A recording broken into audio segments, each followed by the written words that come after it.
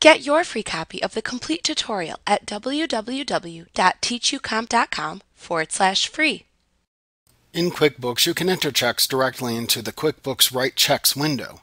When you enter a check into this form, you can see address information and easily allocate the check's total amount between multiple accounts if necessary at the bottom of the Write Checks window.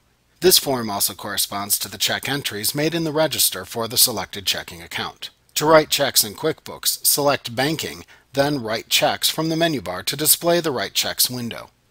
Select the checking account from which the funds will be withdrawn from the bank account drop-down at the top of the window.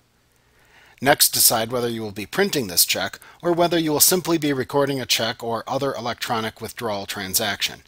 If recording a check you have already written or recording an electronic withdrawal, enter the check number that was issued into the number field. You can enter your own code for checking withdrawal transactions that lack a code, such as an ATM withdrawal. Otherwise, if you intend to print this check at a later point in time, check the Print Later checkbox that appears in the Main tab of the ribbon at the top of the window. Enter the date of the check into the Date field, or select the date from the field's Calendar Date selector. Select the name of the payee from the Pay to the Order of drop-down. The payee's name and address information will appear within the check. Enter the total amount of the check into the Dollars field. When creating checks not related to the purchase of inventory items, you assign the amount of the check to one or more accounts in your company's chart of accounts using the Expenses tab in the lower section of the window. To do this, select the first account to which you want to attribute the check amount from the first row in the Account column. QuickBooks will attribute the entire check amount to that account as shown in the Amount column.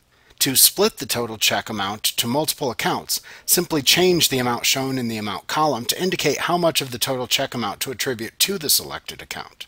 Repeat the process of selecting the next account from the next available blank row under the Account column and entering the amount to attribute to that account into the adjacent Amount column until you have distributed the entire check amount to the appropriate accounts.